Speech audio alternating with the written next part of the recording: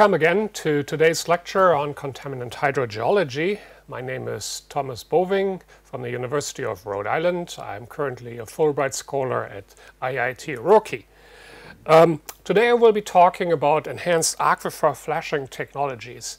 And by that we make use of the information we learned during the previous lectures on solubilization theory.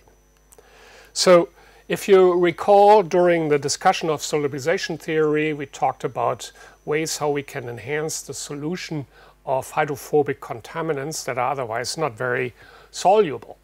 And we singled out surfactants, for example, as means of increasing the solubility of hydrophobic contaminants.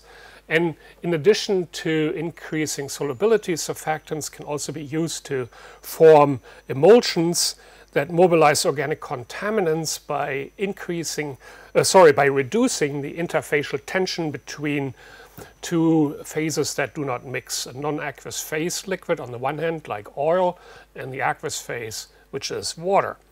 So emulsions is one way to mobilize organic contaminants. A second way, or a second approach we discussed is using the co-solvency effect. By this I mean using co-solvents like ethanol or isopropyl alcohol to modify the properties of the aqueous phase so that becomes more suitable to dissolve hydrophobic contaminants. And that's the co-solvency effect, which we can also put to good use in remediation engineering. And then third, I introduced you to macromolecules like cyclodextrin, as shown here. These are large, non-toxic sugar molecules that have a hydrophobic interior and a hydrophilic exterior. The hydrophilic exterior makes it very soluble in water, the cyclodextrin molecule, very soluble. The hydrophobic cavity permits other hydrophobic compounds like PC or TC or oil to partition into the cavity. And that is the trick of cyclodextrin to facilitate higher solubilities of otherwise very difficult to dissolve compounds. And this process is complexation, the complexation of hydrophobic contaminants. That's the third approach we're going to talk about today when we discuss various technologies that make use of the solubilization processes that I introduced you to earlier. So why do we care about the solubilization theory? That's what we're going to talk about first. Then we talk about enhanced solubilization, enhanced mobilization, and then introduce you to flushing or technologies that are used to flushing in situ aquifers that are contaminated. All right. So what does solubilization theory have to do with site remediation?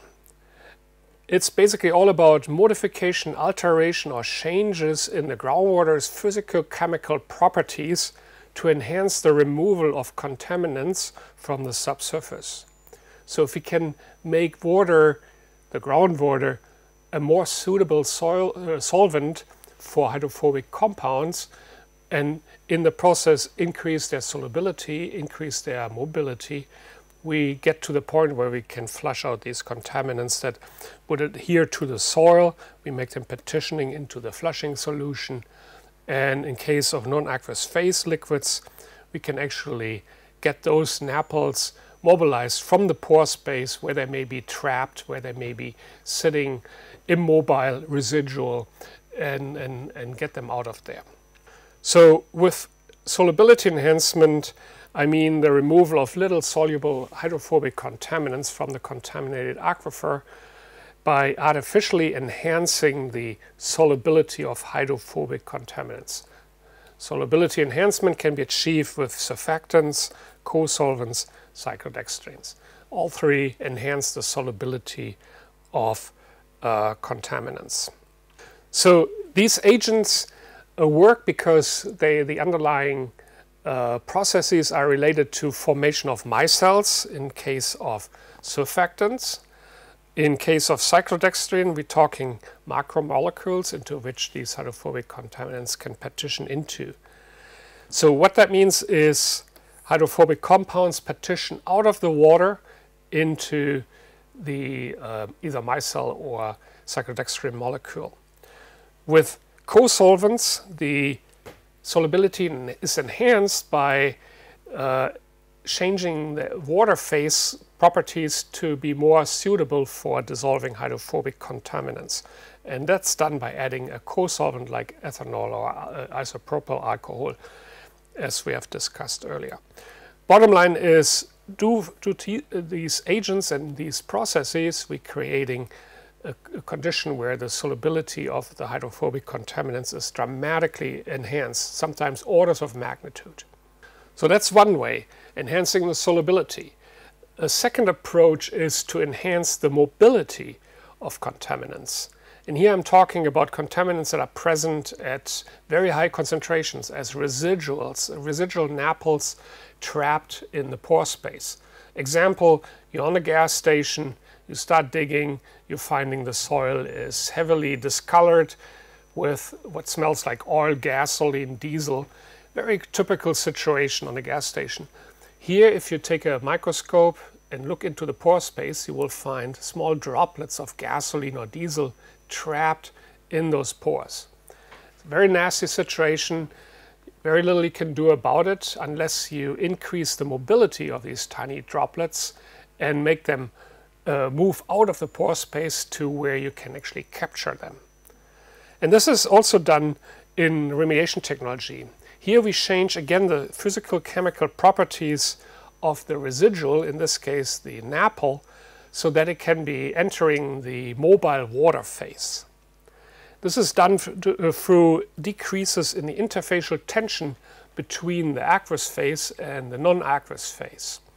By decreasing the interfacial tension, we allow for the napple to become emulsified in the aqueous phase in the groundwater. So which of these agents do that? That's surfactants primarily, but also co-solvents. So these two compounds lower the interfacial tension. Therefore, they're being used as agents to induce mobilization. Cyclodextrin, or a third compound, does not do that. It doesn't dramatically reduce the interfacial tension. That's a big difference between surfactant and co-solvent. And cyclodextrin, on the other hand, is that the difference is in the effect on the interfacial tension, which cyclodextrins have pretty much none. Okay, so by lowering the interfacial tension between the aqueous and the napple phase results in the emulsification of the organic pollutants. The emulsified pollutants then can leave the soil pores and become mobile and being then transported in the water phase, meaning the moving groundwater. If you take a look at these two slides up here, you can clearly see on the left a sample of heavily contaminated, oil-contaminated sand. Blackened, very typical. I've seen this many times excavating underground storage tanks that have leaked. You see these black discolored soils. Clear giveaway that you're dealing with the presence of napple trapped in the pore space.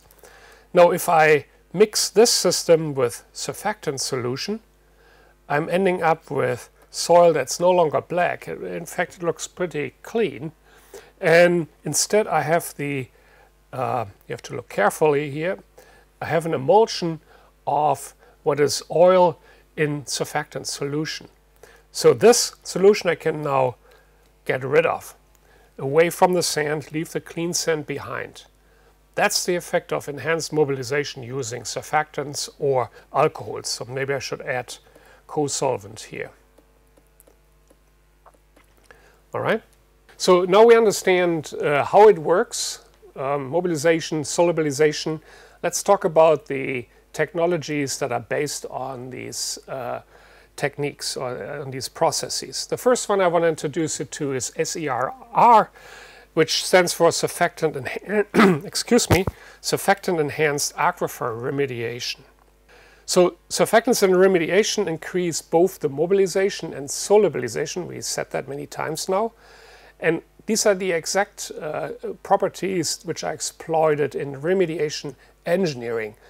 So if we enhance solubilization and mobilization, in other words, we can speed up the removal of hydrophobic organic contaminants from the subsurface.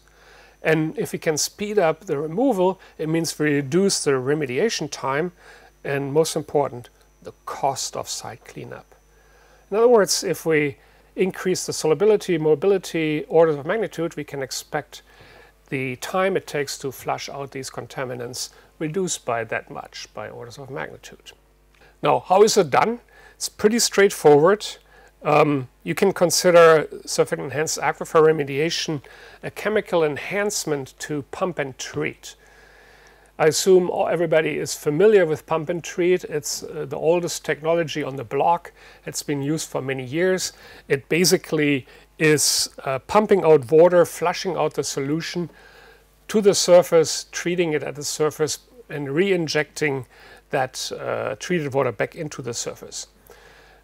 Just relying on water is not very effective. As we know, hydrophobic contaminants don't want to dissolve in water, so you have to pump and treat and treat and treat for decades or longer to achieve anything like a cleanup. Now, if we can chemically enhance such a system with surfactants, then we make the system much more effective. And that's exactly the application scheme of surfactant-enhanced aquifer remediation. So it starts with a surfactant solution at the surface, pre-mixed surfactants in water, clean water of course, injected into a well. Here's the well screen.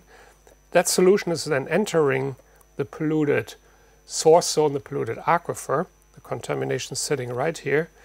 And while moving, flowing, advective flow through the contaminated zone, the surfactant interacts with the contaminant, increases its solubility and increases its mobility. And that is what's coming out of here is basically a highly concentrated mix of surfactant, water and pollutant, and that's being captured by an extraction well, pumped to the surface, where the organic waste compounds are being separated. We're not going to talk about how that's done, but bottom line is we're ending up with a recovered surfactant solution. Waste goes this way. Now our recycled solution is going back into the ground. So basically a continuous circle of flushing one pore volume after another, with the idea to speed up the remediation time relative to what a pump and treat, a regular conventional pump and treat system would do. Now if we zoom in, you see these different processes we have talked about at work. The solubilization part here is at the leading edge of the injected plume. Again, here's where the surfactant's being injected. Here it's where it's extracted, the solution that has flushed through the aquifer in this direction. This is the groundwater flow direction. And so the injected surfactant concentration begins to solubilize our contaminants by forming micelles. Recall micelles form above the critical micelle concentration, thereby increasing the solubility of the contaminants that were previously residing trapped in the pore space or adhering to the surface of the aquifer sediments. They are being solubilized. In this part of, in the more on the right side, on the left side, sorry, the surfactant does its other trick. It basically decreases the interfacial tension between the napple.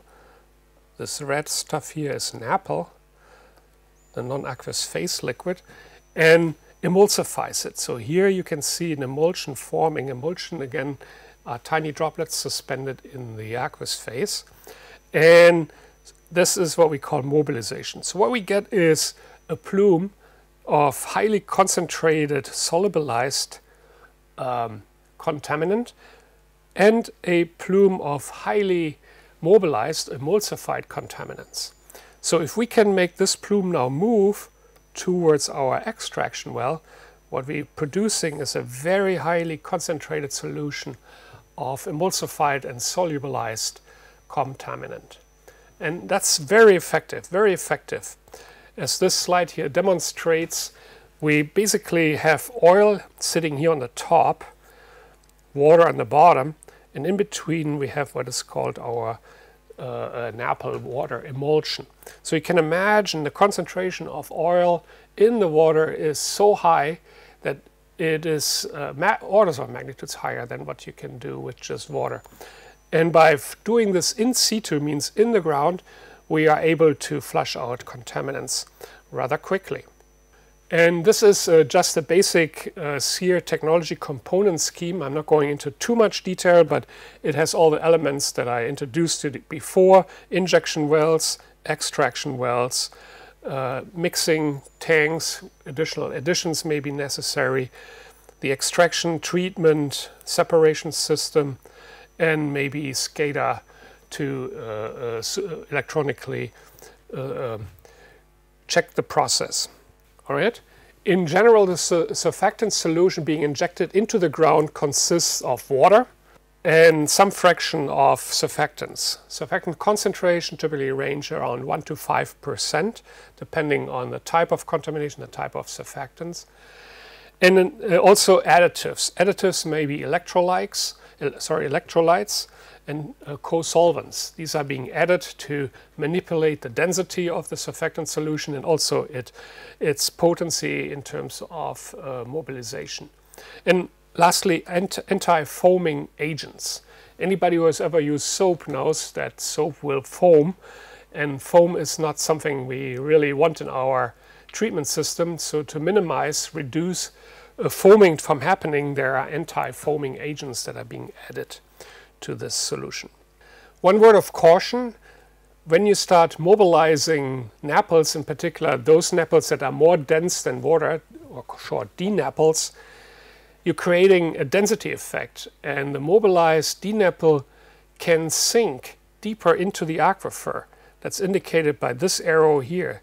This horizontal arrow is the directional mobilization we want, but if the flow of the mobilized napple is down and deeper into the aquifer, then this can become a problem unless we are able to control the downward motion.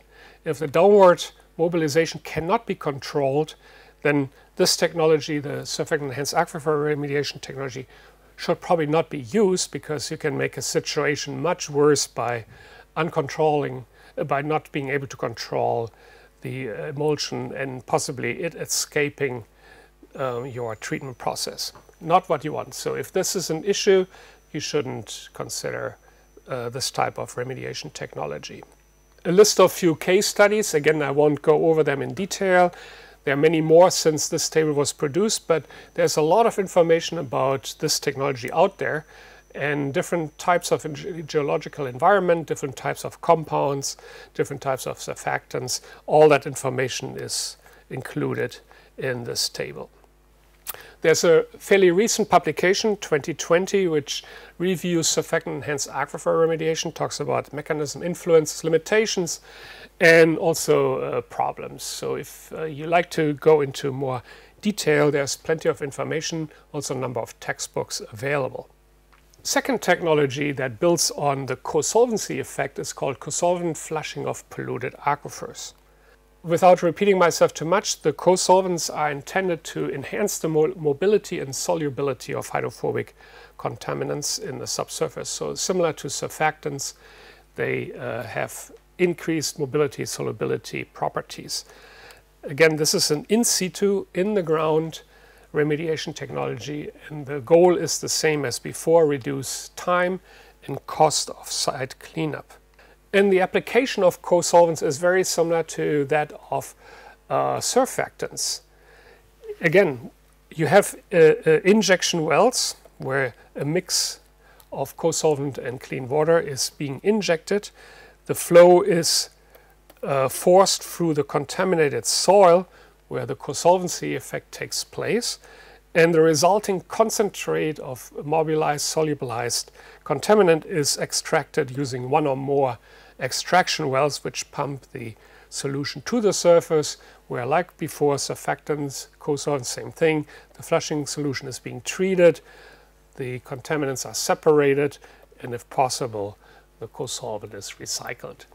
So technically speaking, very similar to surfactant enhanced flushing, except here we're talking co-solvents. In a case study at the Hill Air Force Base in Utah, conducted in 1994, a long time ago, a solution of 70% ethanol, 12% N-pentanol, a higher molecular weight alcohol, and the remainder of water was injected into a cell that was used to test this technology. Inside that cell was a soil contaminated with naphtha, a compound mostly consisting of hydrocarbons, petroleum hydrocarbons. And this is what happened. So after the second day of injection, the concentrations beginning to rise, the solubility of the naphtha begins to increase, indicated by these colors ranging from blue, these are lower concentrations, to yellow to reds. After 3 days, almost the entire cell is now flooded with a co-solvent solution, and after 5 days, we're beginning to extract that solution. So in other words, injection of the co-solvent, extraction over about 9-day period. Fairly quick, right? 9-day period. And what was observed, the results show that the naphtha mass removal was very high, 95–99% in just 9 days. Maybe a little bit less effective at the lower part of the unit, meaning the bottom part. There's some remnants of naphtha present, but that may have been simply due to the difficulties to control the flow field so that these lower parts of the aquifers could be effectively flushed. Bottom line, it took 9 days to remove the bulk of the naphtha with just co-solvency flushing. Now, co-solvent solution typically consists of water and a co-solvent, and co-solvent concentration can range from 40 to 100%. 100% would be 100% ethanol or 100% isopropyl alcohol. Depending on the site and the speed by which a site needs to be cleaned up, you can increase the co-solvency effect by increasing the concentration of the co-solvent. So what you get is an increase in solubility, which increases the dissolution rate. It's also an effect by reducing sorption of naphthals and other nonpolar compounds from the soil in partitioning into the solution, and a decrease in interfacial tension leads to formation of emulsions and speeding up of naphtha cleanup. Disadvantage relative to surfactants, there are fewer co-solvents that can be selected from. The list of surfactants is in the hundreds, maybe even higher. Co-solvents we limited maybe to a dozen. And again, like in surfactant-enhanced flushing, when you deal with mobilized denapples, then there's always the concern about these mobilized denapples escaping your capture system, your extraction system, and contaminating deeper parts of the aquifer, which is highly undesirable. Moving on, the third technology I want to introduce you to is cyclodextrin-enhanced flushing, or CDEF. Cyclodextrin macromolecules enhance the solubility of hydrophobic contaminants, as we have discussed, but they do not mobilize them. That means cyclodextrin solution do not lower the interfacial tension significantly. There's a little reduction, but it is not nearly as important than compared to co-solvents and surfactants. So that's the big difference, and it's again an in situ remediation technology done in ground with the same reasons or the same goals as before: reduced time and cost of site cleanup. You have seen this picture for co-solvents and similar picture for surfactant flushing. Not much difference here. We're injecting, instead of a co-solvent or a surfactant solution, cyclodextrin solution. The idea is exactly the same: injecting the flushing solution, flush out the contaminants from the contaminated zone, extract the concentrated solution to the surface, treat, get the contaminants out of the system, recycle what's possible, and re-inject back in. So very simple process, the same for all these three technologies, and this includes cyclodextrin. Now, why cyclodextrin? It's a cheap, non-toxic sugar. It's produced at industrial scale. It's fairly easily to be made. It's non-toxic. That's also another selling point. Being a sugar, it does not persist in the environment like many surfactants or some types of alcohol that take a long time to break down. Cyclodextrin can be broken down rather quickly, but not too quickly to lose its effectiveness during the actual treatment process, but within a couple of weeks or months. And because cyclodextrin doesn't increase it doesn't reduce the interfacial tension, its properties, the fluid properties, basically are similar to that of water. So we don't have to worry about mobilization and be worried about DNAPL escaping into lower parts of the aquifer. I show you a few pictures from a case study that I conducted a few years back on the Naval Amphibious Landing Base in Little Creek, Virginia, where we tested the cleanup using cyclodextrin solution. And without going into too much detail, what you're seeing here are a number of wells that have been drilled for this case study. Some of these wells are injection wells, like here in the center. We injected cyclodextrin solution into the ground. And these are extraction wells, where we extracted cyclodextrin solution after it flushed through the subsurface. So below where these students of mine are standing is the contaminated source zone, and we have surrounded that source zone with extraction wells, and in the center, in kind of like a star formation, is the injection well. In the background you see large storage tanks here and here. They contain our cyclodextrin solution, the fresh solution. So this is the solution going in, and here's the solution stored that's coming out of the ground. And so what we have is basically a closed loop, goes in and comes out. Now the treatment of the solution coming out is happening in this part here. This is an air stripper where the solution coming out of the ground is being bubbled through with lots of air to remove any volatile organic contaminants. And the contaminant at this site in particular was TC and PC, which is very volatile. And then these contaminants are flushed out. The clean solution is going to be stored here, and the flushed out contaminants are being absorbed on activated carbon over here.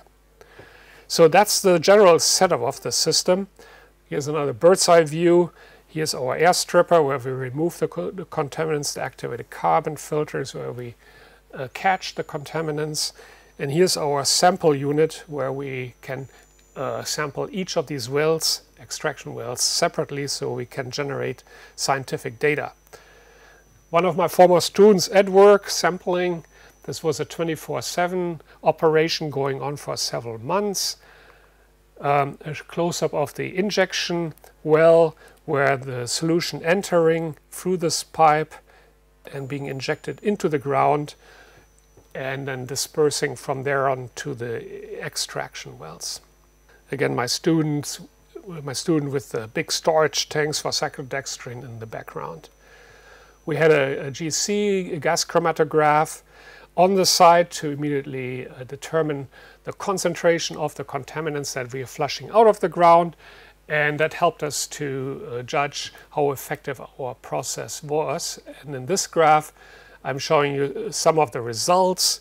Here is the concentration of the injected cyclodextrin solution.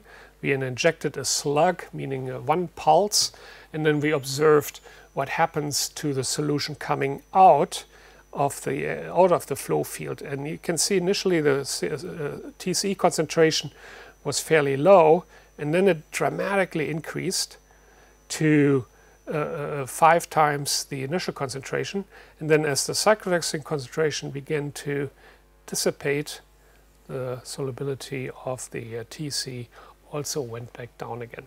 So it clearly demonstrates what happens when we inject cyclodextrin. Concentrations of the solution coming out of the ground increase. When the cyclodextrin concentration decreases, so do the contaminant concentrations. So now the trick is to continue this process for some time until the source zone concentration has been depleted to the point that additional injections of cyclodextrin make no longer sense. At that point, you can consider the source zone being removed and whatever is left in the ground has to be taken care of by other types of remediation measures. If you're further interested in comparing the effectiveness of cyclodextrin to that of co-solvents, to that of surfactants, I would like to refer you to a paper that was part of my PhD thesis many years ago. It can be found in the Journal of Contaminant Hydrology. Okay, so let's sum it up here. The key points are that surfactant-enhanced aquifer flushing, cyclodextrin enhanced flushing, and co-solvent treatments are all in situ aquifer flushing technologies. They target the source zone, the most polluted zone, where you may find very high concentrations of hydrophobic compounds, including non-aqueous phase liquids like naples. This is where you want to target these technologies at. The common goal of all three technologies is to reduce the time and the cost of the site remediation process, make the remediation times much shorter, from many decades, many years, to months, weeks. That's the goal. However, you have to work in teams of chemists and hydrologists, geologists to really take advantage of this technology, because while they are very efficient, they certainly have some disadvantages, like mobilization of naples with surfactants and co-solvents. So it's very important that one knows about the advantages, but also about the disadvantages of these technologies. But overall, very powerful, very promising technologies, and an example how we can use theory and use that to our advantage by applying it to technologies for remediation in the field. And with that, I'd like to thank you, and again, hope to see you again in another lecture. Thank you so much.